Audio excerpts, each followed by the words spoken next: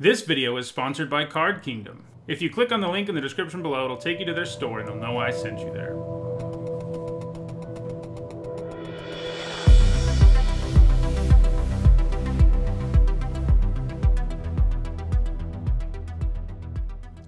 Hello everyone, I'm Ikoria, and today we're continuing with our Ikoria Lair of Behemoths limited review. Today we're looking at red. I've already looked at all the white, blue, and black cards in the set. Tomorrow I'll be continuing with green, and I have a bunch more Ikoria Lair of Behemoths limited content coming out, including draft videos and things like that in the coming weeks. So in this video, I'm going to talk about every red card in the set and how good I think they'll be in the upcoming Ikoria Lair of Behemoths limited format. I'm not talking about any other formats, just draft and sealed. I'm not talking about any constructed formats, so keep that in mind. I'm also only talking about cards that are in booster packs, so cards that are in special products aren't going to be talked about here.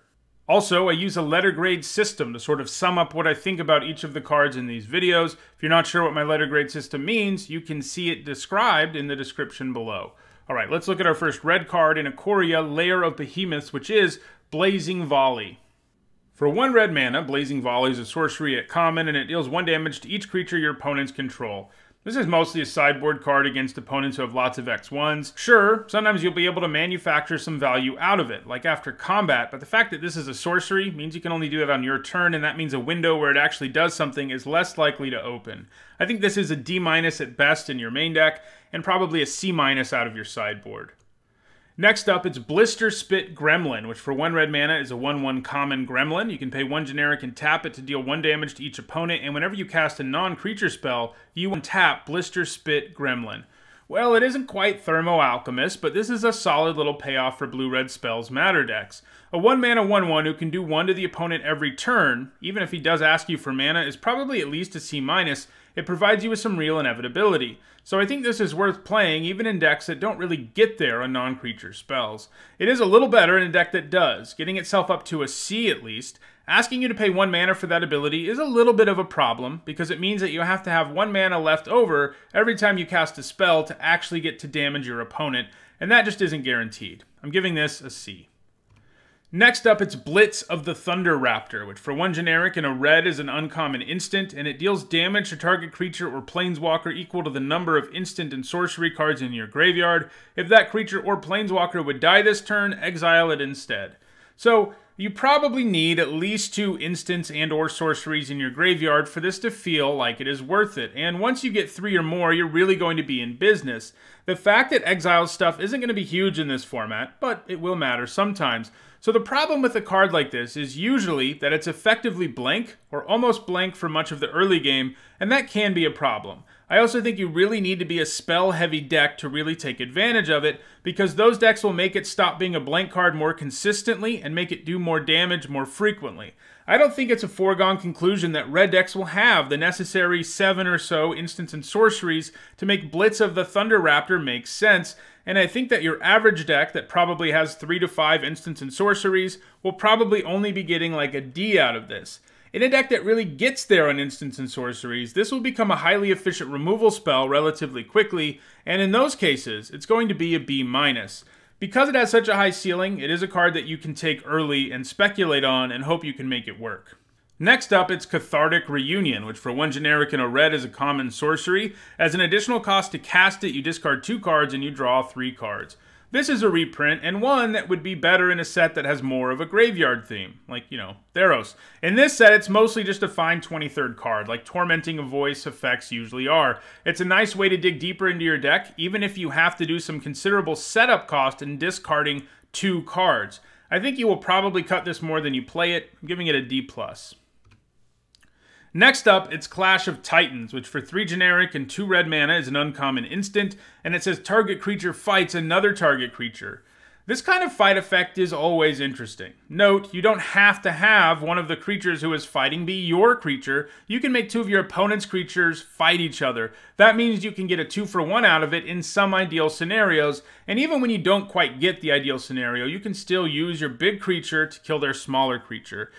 It is an instant though, so finding that ideal window isn't exactly far-fetched. We saw a similar card a few years ago, Dissension in the Ranks, and it ended up being a dud, but it was too narrow. It could only make blocking creatures fight each other. If you make 2 of your opponent's creatures fight each other, you also mitigate against the risk of getting 2 for 1, since no matter what, they end up getting 2 for 1, assuming the creatures are the right size. So, yeah, this is a little situational. I think good enough that I'm willing to say I want to first pick this sometimes. I'm giving it a B-.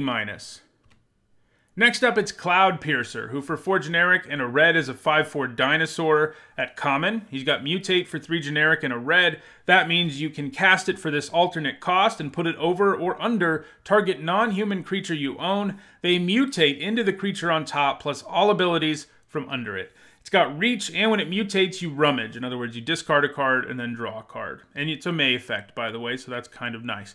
A 5-mana 5/4 with reach is probably pretty close to a solid C.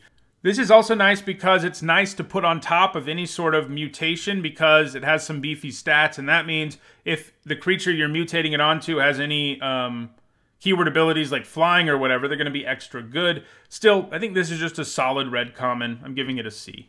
Next up, it's Dranith Stinger, who for 1 generic and a red is a human wizard at common. And whenever you cycle another card, it deals 1 damage to each opponent. This is a 2-mana 2/2 with some nice cycling upside. In the early game, you can just play it to have a bear that might do an extra damage or 2 with its cycling trigger. Then in the late game, when a 2-mana 2/2 with this ability doesn't seem especially useful, you can cycle it away to try to find what you really need and to trigger all your other cycling payoffs. That makes for a solid red common. I'm giving this a C. I could see myself being wrong here, especially if you get multiples of these, and it's incredibly easy to shove a bunch of cycling into your deck. That may end up being a pretty legitimate win condition, but yeah, I'm going to start it at C for now. Next, it's Everquill Phoenix, which for 2 generic and 2 red is a rare Phoenix. It's a 4/4, it has Mutate of 3 generic and a red. It has flying, and whenever it mutates, you create a red artifact token named Feather with pay 1 mana, sacrifice Feather, return target Phoenix card from your graveyard to the battlefield tapped. A 4-mana 4/4 with flying on its own is usually a B. That's your fail case here, really. The upside is that you can mutate it and make sure you can get your Phoenix back most of the time, in addition to changing a creature on the board into a 4/4 flyer or giving a big creature flying. Worth noting that the effect is actually a tribal one. It looks at the creature type of your creature, but Everquill Phoenix is the only Phoenix in the set, so it's not going to come up. Could be interesting in some other formats, though. But yeah, this is a bomb. I'm giving it an A-.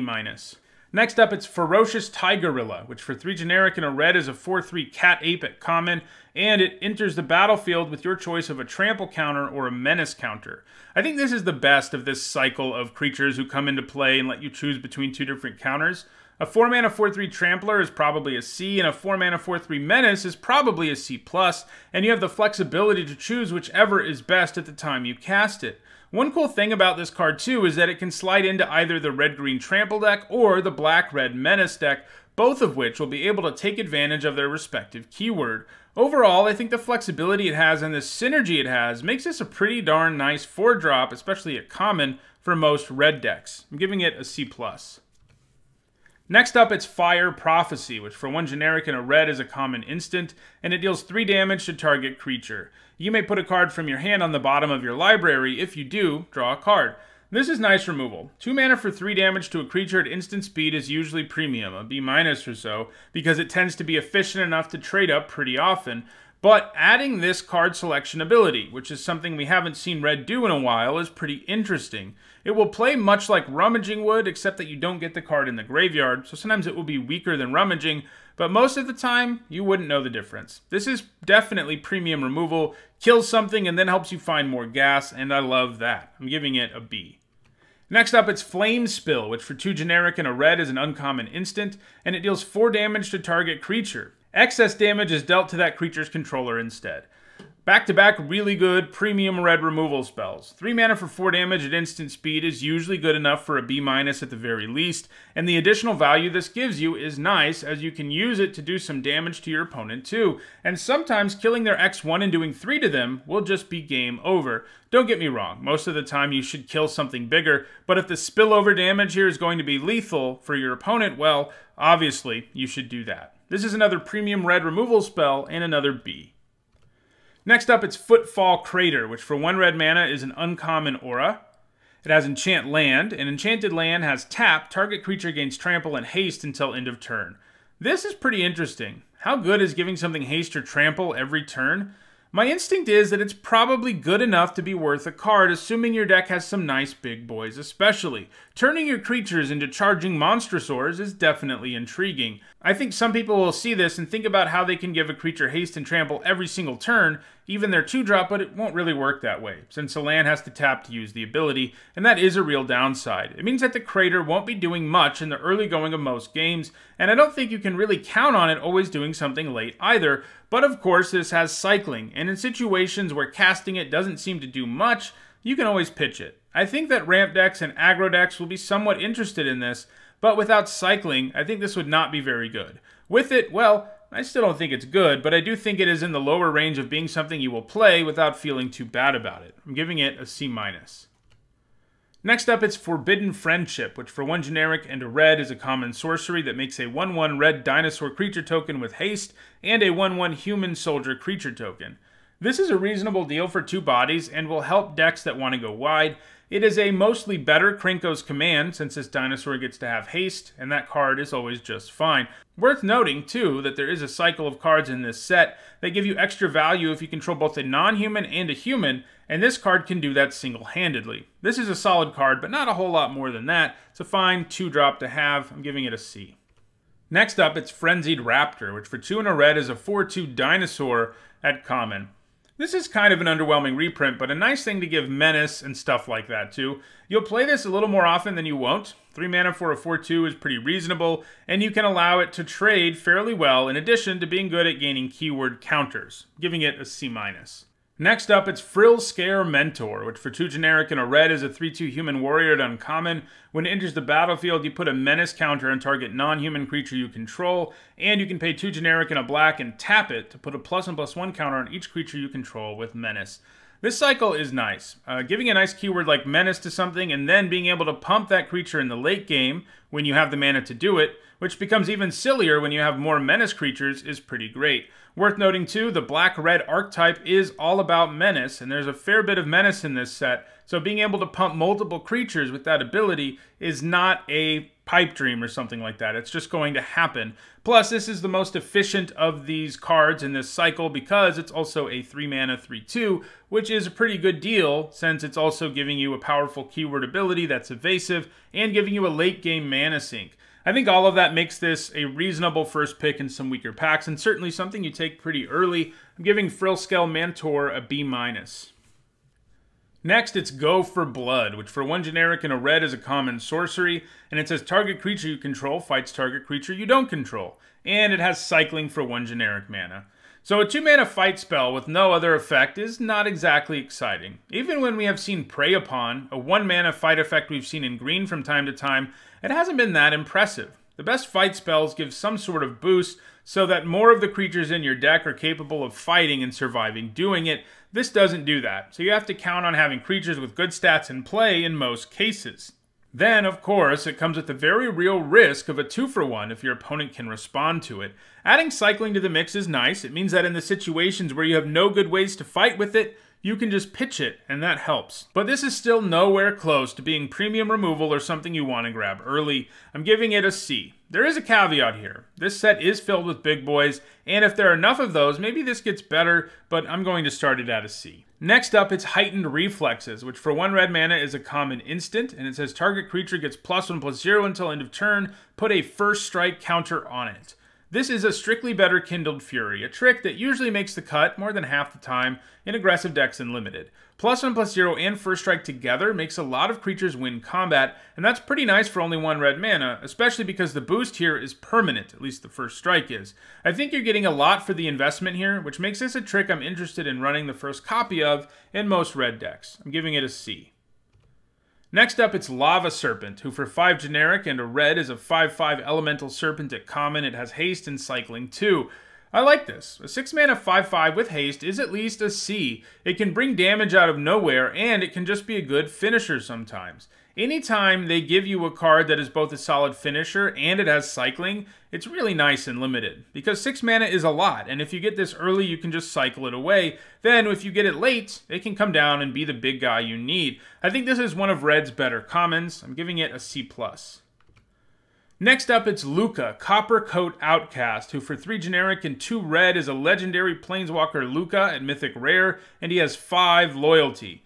His +1 says, exile the top 3 cards of your library. Creature cards exiled this way gain. You may cast this card from exile as long as you control a Luca Planeswalker. His -2 says, exile target creature you control, then reveal cards from the top of your library until you reveal a creature card with higher converted mana cost. Put that card onto the battlefield on the rest on the bottom of your library in a random order. And his ultimate costs 7 loyalty, and it says each creature you control deals damage equal to its power to each opponent. Luca seems pretty good to me. His +1 grants you card advantage and in a way also helps you find ways to protect him. Granted, the turn you play him, you most likely won't be able to cast one of the cards you exiled that turn since he costs 5 mana, but the potential card advantage he can grant you, even in a typical limited deck with 15 or so creatures, is pretty awesome and can definitely take over games. His -2 is nice too, and theoretically you could use it when he comes down in an effort to find a bigger creature who can do a better job of keeping him alive. And his -7 isn't super exciting all the time, but it can definitely end games and you can get to it quickly. Basically, if you play Luca and get to untap and then use his +1 a second time, you are going to be in business. He will have a moment of vulnerability the turn you play him most of the time, but after that, it's going to be hard for your opponent to ever take him down. I think he's a bomb that you can take with the first pick basically every time you see him, giving him an A. Next up, it's Momentum Rumbler, which for 3 generic and a red is a 3/3 dinosaur at uncommon. When it attacks, if it doesn't have first strike, put a first strike counter on it. Whenever Momentum Rumbler attacks, if it has first strike, it gains double strike until end of turn. A 4-mana 3/3 that gains first strike when it attacks is already a card that would be worth playing, probably a C at least, but this is way more than that. First of all, it gains first strike permanently once you attack with it, and second of all, after that first swing, it starts gaining double strike.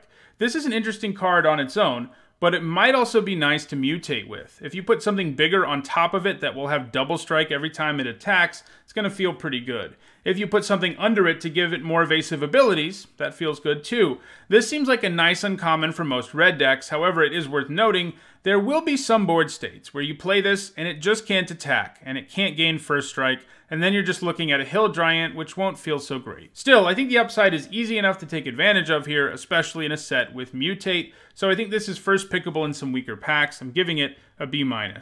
Next up, it's Mythos of Vadrok, which for 2 generic and 2 red mana is a rare sorcery, and it deals 5 damage, divided as you choose among any number of target creatures and or planeswalkers, and if you pay white and blue to cast it, until your next turn, those permanents can't attack or block, and their activated abilities can't be activated. So a 4-mana sorcery that divides 5 damage is already something I'm very much in on. Sure, it can hit players, but I don't care. This is an effect that isn't too hard to get a 2-for-1 out of, and sometimes you can do even better than that. Then, if you're Jeskai, you get a nice additional effect, one that will probably lead to you using the card differently. Instead of killing stuff, you'll probably just make it so 5 things can't attack or block, since that is often just going to be lethal depending on the board state. So either mode of this card is really powerful, even if going the Jeskai route isn't super easy. I think this is a B+ and an early pick for sure, and certainly premium removal. Obviously, if you can get the Jeskai upside, it probably moves into the lower A range. Next up, it's Porcupine Parrot, which for 3 generic and a red is a 3/4 bird beast at uncommon and has Mutate for 2 generic and a red, and you can tap it and it deals X damage to any target, where X is the number of times this creature has mutated. So a 4-mana 3/4 is probably a D+ these days. So how much is the Mutate upside worth here? I think a fair bit. Mutating this onto your 2-drops and turning it into a pinger sounds pretty nice, and yeah, this is part of the cycle of Mutate creatures that really pays you off for going tall with Mutate, but that seems pretty dangerous here. Though, the idea of being able to do 2+ damage to things with the ability is pretty awesome. Still, I have a hard time being super high on any of the Mutate creatures who don't mitigate against a 2-for-1 for you. This can kind of do it if you pick off some 1/1s, but that still won't feel amazing or anything. I think this is nice for red decks, but not really first pickable. I'm giving it a C+. Next up, it's Prickly Marmoset, which for 2 generic and a red is a 2/3 monkey at common. It has first strike, and whenever you cycle a card, it gets +2/+0 until end of turn. This is a really nice cycling payoff for a common. A 3-mana 2/3 with first strike is already a C or so. It's something that blocks and attacks very effectively all game long, thanks to that keyword ability. But then, if you were up against one of these, you have to contend with the fact that it could quickly boost its power, at which point, blocking it becomes incredibly difficult. A 4-3 with First Strike will just kill most creatures in combat, and sometimes it will get even bigger than that. I think this is going to be really good in a deck loaded up with cycling, so much so that I want to give it a build-around grade. I think it's going to be a C in your typical red deck in this format, and a B- in a deck that gets there on cycling. That means it's a card you can take kind of early, and kind of hope you can make the cycling payoff work for you. Next up, it's Pyroceratops, which for 3 generic and a red is a 2-3 elemental dinosaur at common. It has trample, and whenever you cast a non-creature spell, you put a +1/+1 counter on it. This is basically the same card as Pyrehound, but the Hound has a different creature type. The Hound ended up being a great build-around in Shadows over Innistrad, and I think that's what we're looking at here too. A 4-mana 2-3 with trample is not good, and if your deck only has the usual 3 to 5 non-creature spells, you probably shouldn't run Pyroceratops. It's probably an F there. However, if you get there on a spells deck, like you're running 8 or more non-creature spells, this will turn into a very frightening win condition that you can pump at instant speed in some cases, and your opponent has to respect that or risk getting blown out.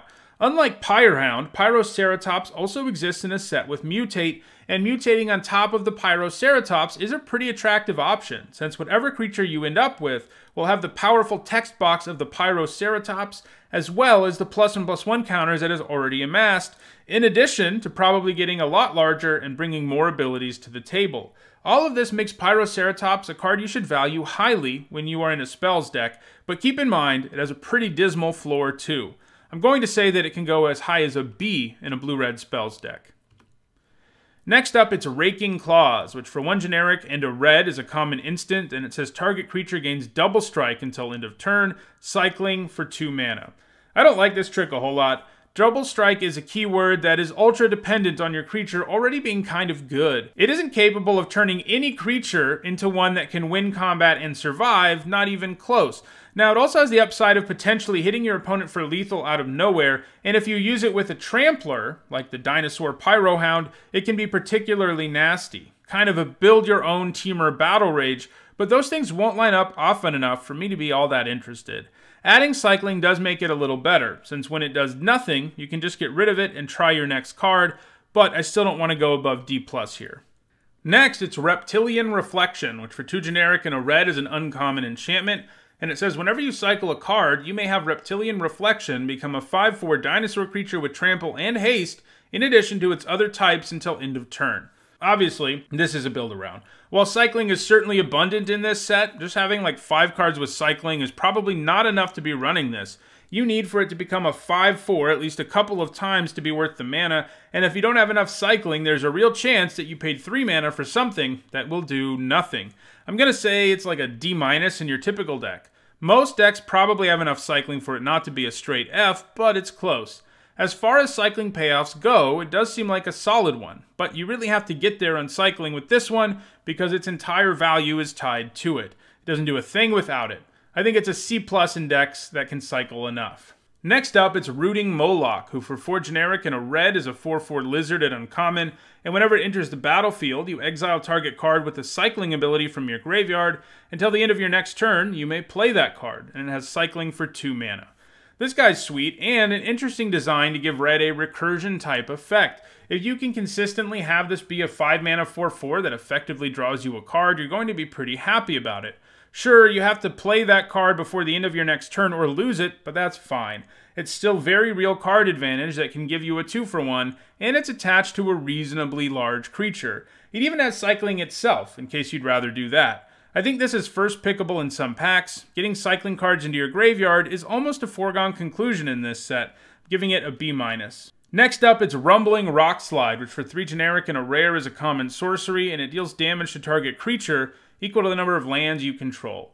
We haven't seen this exact card before, but we've seen plenty of similar ones. The upside about removal based on the number of lands you control is that it scales all game long, and by the late game can often kill just about anything.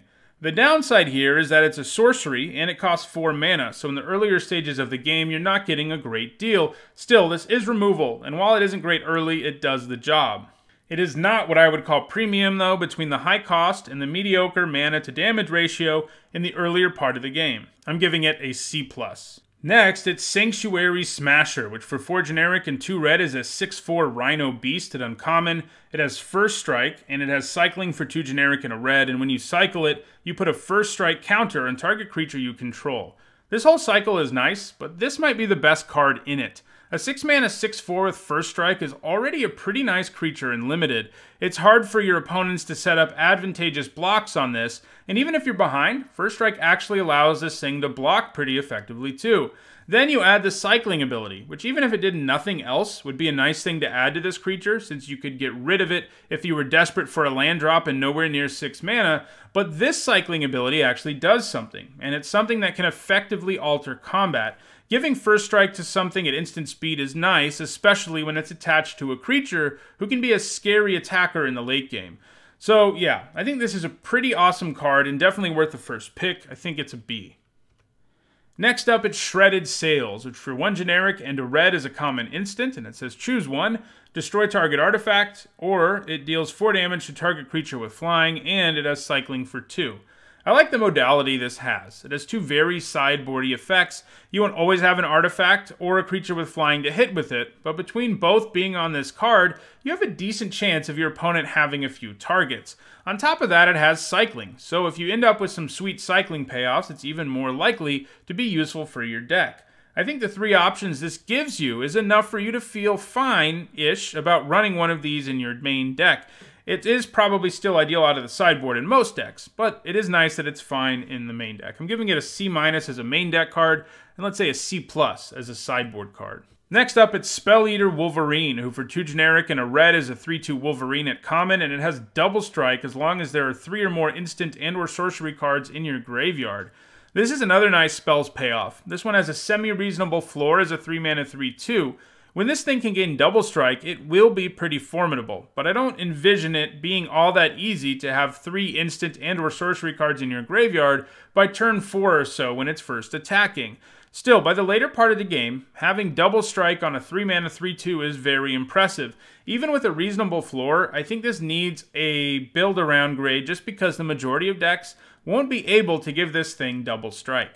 I think it is a D+ in most decks in this format, where it's just a 3-mana 3/2 who might really rarely gain double strike, but it's a C+ in a spells deck.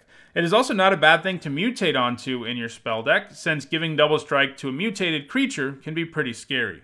Next up, it's Tentative Connection, which for 3 generic and a red is a common sorcery, and it says, this spell costs 3 less to cast if you control a creature with menace, and you gain control of target creature until end of turn, untap that creature, and it gains haste until end of turn. This is pretty interesting. Threatened effects often aren't worth it in Limited, especially when they cost 4 mana. This is because stealing one of their creatures is usually pretty situational. Doing it is usually only worth it if your opponent dies from it, so these tend to sit in your hand. But this one always costs 4, and sometimes it will only cost 1 red. There are lots of creatures with menace in this set. The black-red archetype is largely built around that, so this costing 1 will definitely happen. How good is 1 red mana for threatening something? Well, I think it's at least a C+. Worth noting too, that menace combos quite well with threatened effects in general, since taking away 1 blocker is even bigger than it usually is when you have menace going.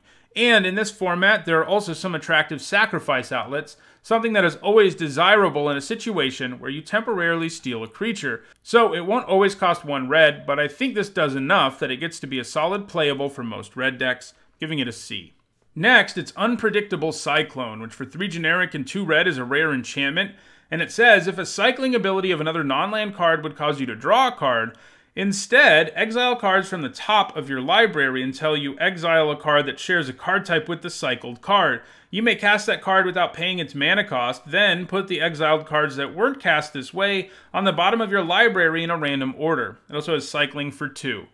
This card might seem like Red's usual horrible and limited, unpredictable chaos card with a massive confusing text box, but I think this one's actually good. It replaces you drawing a card with cycling to you always hitting a spell with cycling, at least assuming you cycle the spell, and generally you'll also be getting a discount on that spell, since cycling costs between 1 and 3 mana in this set. So basically, this gives you super cycling, and it is a very real upgrade. The fact it has cycling too is nice, because if you get this and have no ways to take advantage of it, or it's too late in the game for you to do anything with it, or you need to hit a third land early, you can get rid of it. This thing is certainly unpredictable, in the sense that you won't usually know what you're going to get out of it, but most of the time, whatever you get is going to be worth it. Now, I do think a build-around grade is necessary here, because a deck that just has like 3 to 5 cards with cycling is not going to be wanting to run this. I think you need a true critical mass of cards with cycling for this to do its thing, and that probably means 8 or more. This is probably like a D- in a typical deck in the format,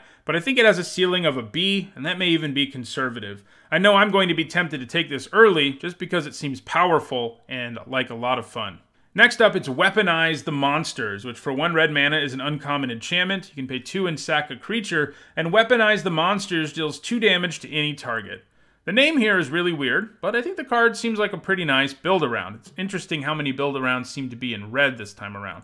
Anyway, Repeatable Shock is always very powerful and limited, but mini decks won't really have the necessary fodder to really abuse this, and as a result, this is probably not better than a D in your typical deck in this format. Now, it does provide any aggro deck with some reach, and for that reason, I don't think it's a straight-up F in a typical deck. However, in a deck with lots of tokens, this is going to be a nightmare for your opponent, as it will allow you to get small blockers out of the way without giving up much, or help you do the last 6 or 8 damage to your opponent. So I think this is a powerful build-around, one that pairs really well with the Threaten effect we saw earlier too. I think this may have a ceiling as high as a B- in a deck that can really use it. And our last red card is Yidaro, Wandering Monster, who for 5 generic and 2 red is an 8/8 legendary dinosaur turtle. Never thought I'd see those creature types together. He's rare, he has trample and haste, he has cycling for 1 generic and a red, and when you cycle him, you shuffle it into your library from your graveyard. If you've cycled a card named Yidaro Wandering Monster 4 or more times this game, put it onto the battlefield from your graveyard instead.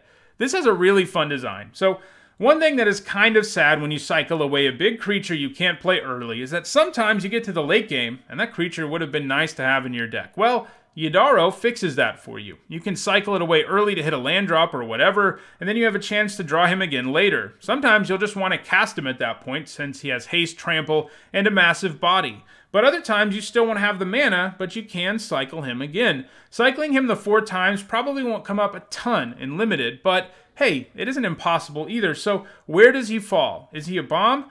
I think he is. The fact he gives you nice value no matter when you draw him and then turns into a win condition in the later part of the game is just awesome. I'm giving him an A-. Well, those are all the red cards in Ikoria, Lair of Behemoths. I'll be back tomorrow to talk about all the green cards in the set. If you enjoyed this video, don't forget to like it and share it so that others can enjoy it too. If you want to make sure you catch future set reviews and more limited content of Ikoria, don't forget to subscribe. If you disagree with me about anything in this video, let me know in the comments. And again, tomorrow I'll be back with my limited review for green. Thanks for watching.